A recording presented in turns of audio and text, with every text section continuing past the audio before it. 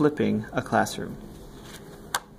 Well, essentially, we take the traditional model of a lecture at school and homework at home, and we flip this upside down.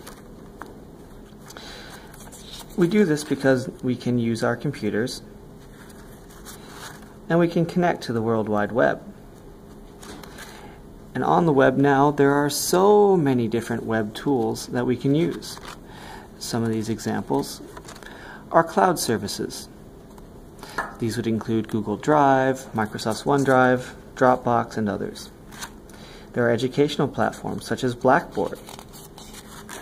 And there are sharing sites such as the ubiquitous YouTube. Students then would view their lectures at home and return to school for activities and supplemental instruction. Let's give an example. Let's say you're trying to teach fractions. Students could go home, watch a video about fractions while enjoying a sandwich and some milk, then come back to school to do problem solving or activities. And that's flipping in a nutshell.